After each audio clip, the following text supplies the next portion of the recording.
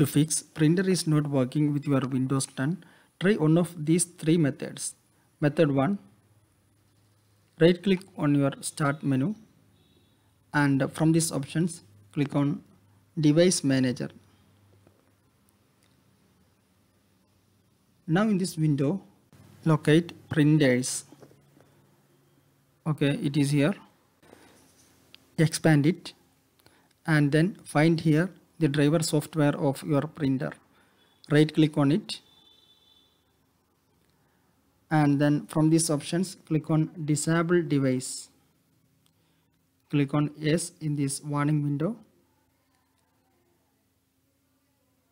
and then wait for a while and once again right click on your driver software and this time click on Enable Device. Now check your printer is working or not. If this method doesn't work with you, then try the second method.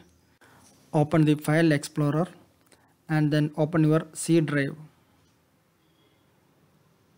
Now from these folders open the folder named Windows. Then locate for a folder named System32. Okay, it is here. Open it and then locate a folder named Spool. Okay, it is here. Open it and now open the folder named Printers. Click on Continue in this warning window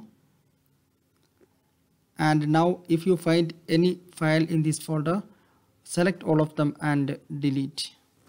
After deleting those files, close this window and check whether your problem is fixed or not. The third method, type in the search box services as you can see on the screen and then right click on the first result. From this option click on Run as Administrator. Then the service window will open. In this window locate for a service named Print Spooler. It is here. Right click on it and from these options click on Stop. Now wait for a while and then once again right click on the same service and this time click on Start. Okay, now restart your computer and after restarting your problem should be fixed. I hope this video will help you. Thank you for watching this video by iTech Tips.